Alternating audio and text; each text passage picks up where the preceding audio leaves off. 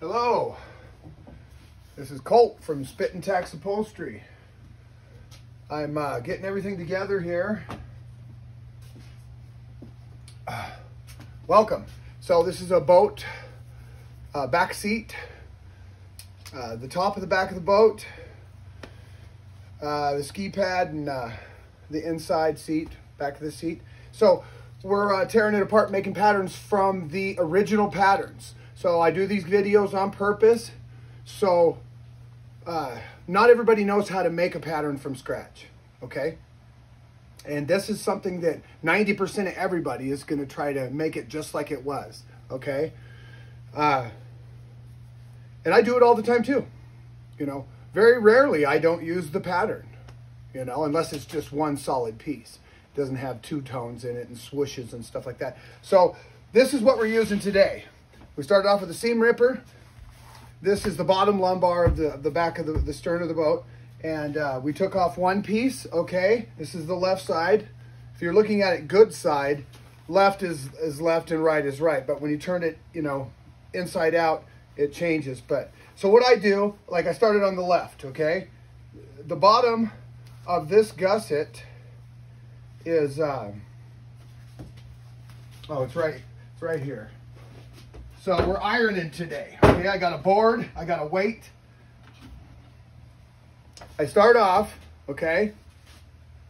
I'll put a one dot there and two dots there, okay? That's my top, that's my bottom. Right here, one dot here, two dots there. So you know, if you get confused, you know where to start, okay? You can either start on the two and come around down to the one, okay, and you're good to go.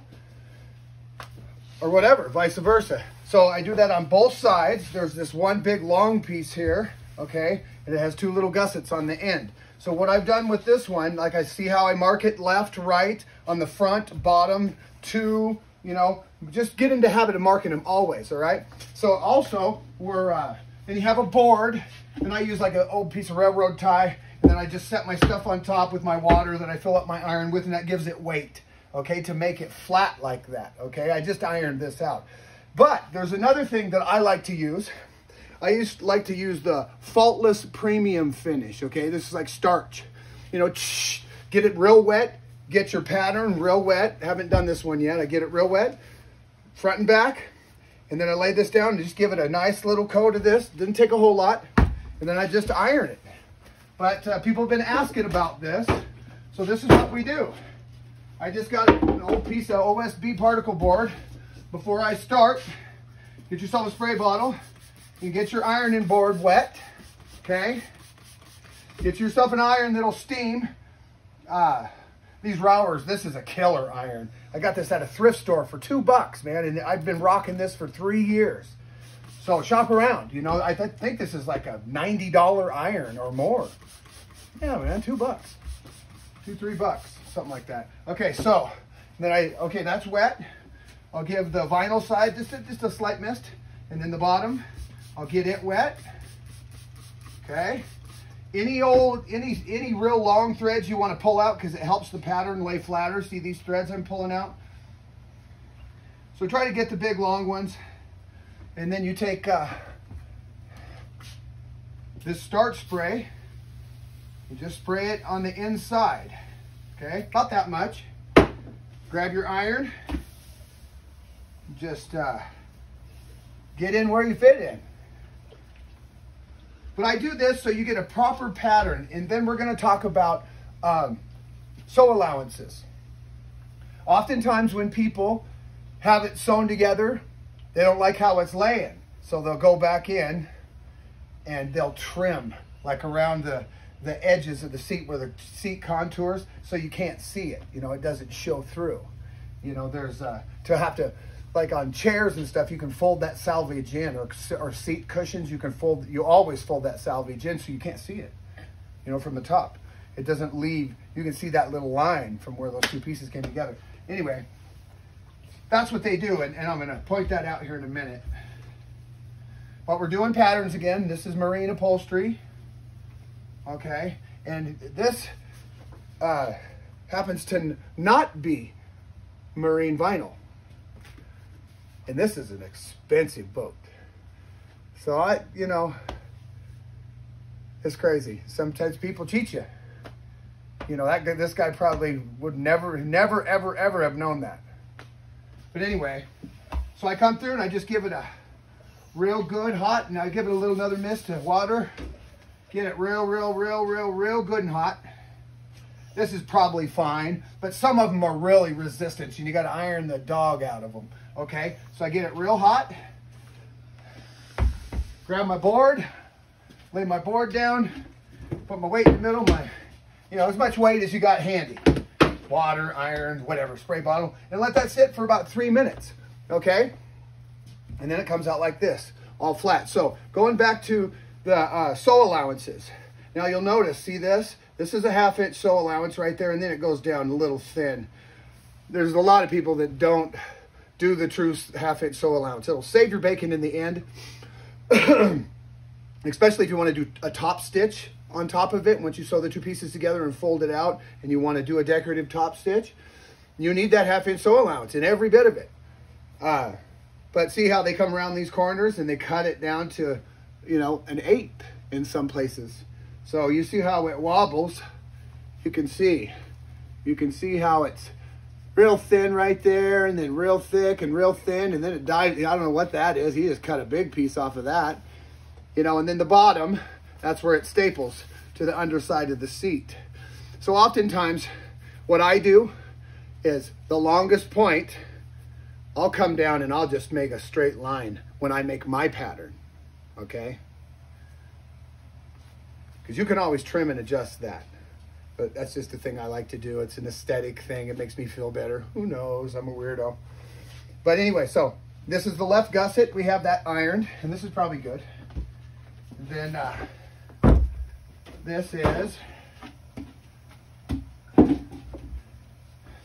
our right gusset, flat as a board. Okay, we'll set these over here. And then what I like to do when there's you know, allegedly they're mirror images. So I'll take these two, good side to good side, and see what we got. That's what we got. So where the sew stop, you know, the stitch stops, you line those up. That's pretty damn close. And so from there, I go and I pick the best one. You know, the one that my eye tells me is, you know. But these are pretty much identical. It doesn't matter. So what I'll do when I trace these out is I'll take one. Okay, let's say the brand new vinyl's laying here. You always put your vinyl down. Let's say this is a brand new piece. And then I take this pattern, okay, and I'll put it face down too, okay? And this is the right. So it's like this, basically. Let's just say this is the new vinyl, and I put the old vinyl down to make a pattern. Boom, you see that? Or no? Yeah. So I will trace that one out and cut it, and then I'll flip it to where it's good side to good side. So then you get your left and right mirror images, and them patterns are identical that way. Use one pattern when you have identical ends and just flip it, okay? You trace it one way and then flip it over and trace it the other way on the vinyl, the new vinyl, and it'll come out, and then you know it's perfect, okay? Then you know it's perfect. And you do the same thing after you get this ironed out. This is the main body. Once, okay, so you got two ends. So once this is traced out, then I'll come back through and match up just these ends. Like some of this isn't as imperative, but I will still go ahead. You'll see how you have these dog ears. I'll just make it one piece. That's just something they trimmed when they upholstered it. But make sure that the pattern is mirror, mirror, the body is mirror. Witness marks, you fold it in half, right there, right there. They have a witness mark there. At least they have on one side. And my dear friend Ron Pearson, one of the best upholsterers on the planet, and his dad, Carl, here in Spokane. Carl's been here forever, Norwegian Upholstery. He's a rock star, 93 years old. Those guys are my mentors. I love those guys. class act. They'll tell you, witness marks are your friends. That's their logo. All right, I squirreled off there. But upholstery is awesome, and it's art, and it's beautiful, and get into it. Get into it. You know, get into it. You don't got to hang your head when you do upholstery. You know, it's just like graveyards. Everybody's dying to get in there. I know that was corny. But upholstery, everybody's got a couch. Everybody's got an ATV. Everybody's got a seat in their shop. And that stuff wears out. So it's money in the bank. Some of it wears out quicker than other stuff. So you're always going to have a job. But it ebbs and flows, you know. So your name's everything. And while it's ebbing, you still got work coming into your shop because you're good at what you do and people can count on you and your stuff is done correct and right every time. So, I know I beat a dead horse. So now we're gonna iron this big piece. And you got a big piece like that, again, just keep your board wet. And I like to take mine, I take my, this is just a piece of canvas, duck cloth, and I take it in and wash it once a week, you know, bleach it up and wash it, which it's due for, especially if I'm doing real light stuff. But yeah, okay, so now we'll start on this end. Like I said, just the vinyl side, just enough, not a lot, just enough to get it wet. And then we fold it over, lay it flat so it's, you know, working with you. And if it hangs over the edge, pick one side. See them strings I'm talking about? Get rid of those strings. It helps your piece lay flatter. It'll cooperate with you more. Those real hard edges like that, they'll iron out a lot easier, okay? And you know, it doesn't have to be perfect, just the big long ones that you know are gonna give you a problem. So get it wet.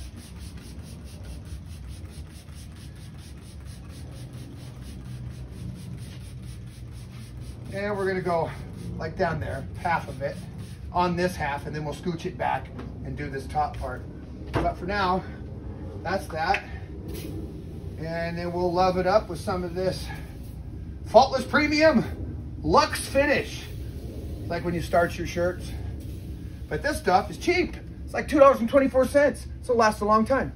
You know, have a few cans of this stuff when you're making patterns. It gives it, you know, it's starch. Gives it, you know. Okay. You got to be a weirdo if you want to be an upholsterer. It says right in the rule book. Okay, here we go. Here we go going, as my buddy Joe says. Here we go going. Okay. And, you know, see how it's all bound up like that? Just walk into it. Walk into it on that side. Nice and easy. Walk into it on that side. Nice and easy. Come up the middle. And come up the middle. Let it sit for a second. Come back. Push out to the left. Let it sit for a second. Come back. Push out to the right. Let it sit for a second. Come back here. Push sideways. Ride it out. Let it sit for a second at the top. There. See how it's starting to lay flat? It'll all come out. But, you know, it's like water. It seeks its own level. So when you're ironing, you know, you don't got to push and distort it, and you'll make the pattern something it's not. So just lightly come over the top of it always, and let the weight of the iron. And like I said in the ATV seat video yesterday, it has memory. Just persistence. You know, let it cool, get it real hot. Come back and work on this for a while. See how that's starting to lay flat? And then you just want to take your time, and then you got a great pattern. It'll cooperate with you. It'll lay flat, and you're not, you know, trying to lean into it. And you got a stick and a ruler, and which I use a lot. Sometimes they don't want to cooperate, but most all times they will. So the field looks real good on this pattern. It's just these edges here. You want to get them real good. And then when it lays down, then you can see some of them threads, then they'll come out real easy. You know, and then sometimes you might have to hit it again with the water. Well, you only got to do one shot of this starch stuff. And if you don't have it, it'll still work.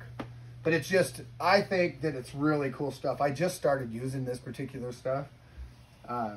Who knows, maybe they'll sponsor me and give me some money. So, yeah, we're looking good there. Okay, and then you, towards your ends, always start in the field and push your way out, okay? And just make sure it's laying flat and you're not distorting it. And while it's hot on some of these, you know, these sketchy ends like that, that's when you grab your board real quick. And then just kind of make sure it's flat and drop it. Put some weight on that end. Because this is our main end, because that's the only one that, you know, this stuff here in the middle, it'll flat just fine. So that's basically it for this.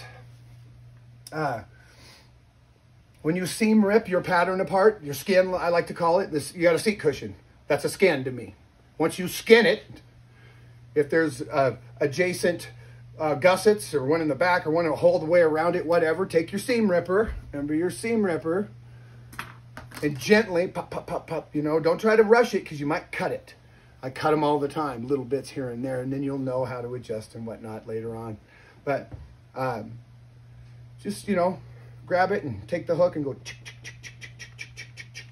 and just get it off nice and easy till you have all the pattern, all of the sew allowances. You know, you want to be cutting them if you can avoid it. You know, and then, yeah, get your ironing board out, get it wet, get your pattern wet, and get them flat, not distorted. Heat, yeah, heat them up real good with that iron, but don't get too crazy. You just get them hot and put a board on them. Put some weight on top of that board, just like this. Get in where you fit in. I don't give a whatever you got. I like this little railroad tie. I gotta look around and try to get a longer one. That'd be perfect. I don't know, maybe like 18 inches. That'd be sweet. But okay, so yeah, this is pattern making from old patterns. And don't worry if they got holes and big cuts in them. Lay them out flat. Make sure they're flat. Starch them up real good. Iron them out. Weight them down just like we're doing. And even if you got a cushion, like a seat cushion on a truck, and the driver's side's missing, you got that one on the left. Use that mirror image like I showed you on these. You know, sometimes you're forced to use one without comparing the two. But it's not as hard as people are making it out to be. Pattern making. And then once we start tracing, then I'm going to show you little things to look at, which is the next video. So, God bless. Thank you. Subscribe and like to my channel, Spit and Tax Upholstery. I'm Colt here in Spokane, Washington. And we're doing some boat seats today. So I'm going to be doing a few. I'm doing this. I got a tripod now. I'm doing it myself. My assistant has abandoned me today. So I'll see you around like a donut. Just a moment. Here we go, going. Okay. How do you stop this thing? Here we go. There we go.